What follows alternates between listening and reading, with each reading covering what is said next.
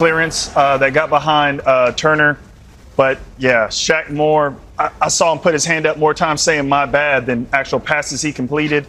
Haji Wright wasn't really pressing enough for me, getting on the ball. He had an opportunity late in the game, looked like he hit it with his heel. You got to be more dangerous if you're going to be in the game. If you're Jesus Ferreira, you're probably thinking, what do I got to do to get in this team? Well, he may have that opportunity Saturday against the Netherlands. You see the Iran staff conferring with the officials. They were working in soccer. We like to call it the dark art. Sometimes they were doing whatever they could to try and extract something out of the U.S. So many times we almost thought there could have been a penalty on the U.S. Walker Zimmerman coming in off the bench. So the U.S. moves on to the round of 16. The ghosts of Cuba have been expelled.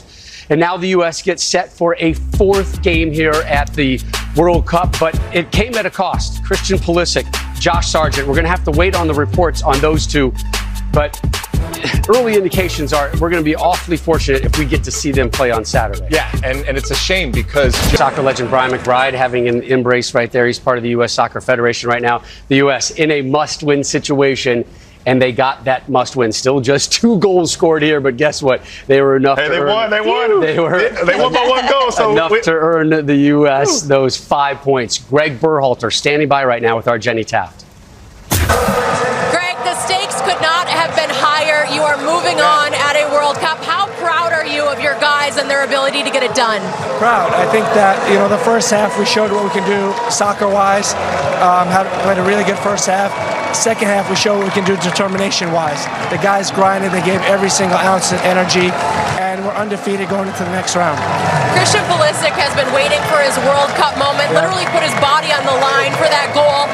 Any update on his status and just what he means to this team? No update on his status, but I've been saying all along, it's a wonderful thing when one of your best players is also one of the hardest working, and he's certainly that. I can't say enough positive things about Christian. How would you describe the final minutes of play? It felt like there was a lot of extra time there. Yeah, with this new injury time, counting every second, it's stressful. I think I have less hair on my head now.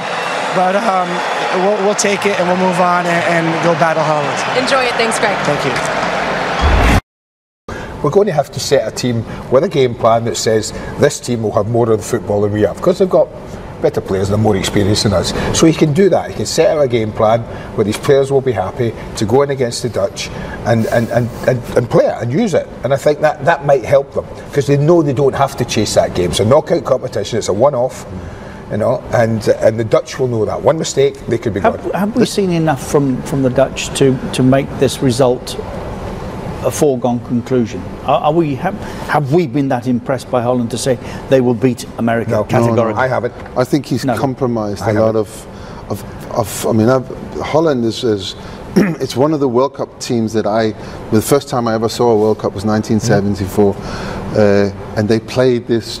They call it total football, very much what everyone's doing today. They played it back then, and it was interesting to watch. And as a country in soccer, in now hosting the next World Cup, I think it's good if we stay in the tournament. We can show we have a young group, and now the next game against Holland, I think people will be excited for that one. And we're just learning, and we're taking step by step, and we're excited for the World Cup at home. Yeah, would Holland, would the Dutch and the Netherlands hold? Should the US have any fears about that? They're much more experienced. I think Holland's got better players in the sense that they are players who can make a difference in a game. If it's, I'm a little bit disappointed with the second half today. I don't know if they were pushed back or they deliberately went back to protect 1-0, but I thought they were cutting it very, very fine. I'm not sure you can do that against Holland. It's game on again. Depression after a 0-0 in the last game. 3-0 tonight, and it's winnable. This is what John Terry's been telling our Arabic colleagues tonight. Yeah, it was much better the second half, wasn't it? A bit more free-flowing from us, which is how and what I want to see this team. We have so much quality, like I said before the game and at half-time. It was important that we got fresh players on the pitch. I thought it was better that we made 3 substitutions at once. Walker, who needed the minutes to play, Kane comes off and other players go on, and Rashford scores 2 goals. Foden comes on. Foden starts the game tonight, which was a real positive.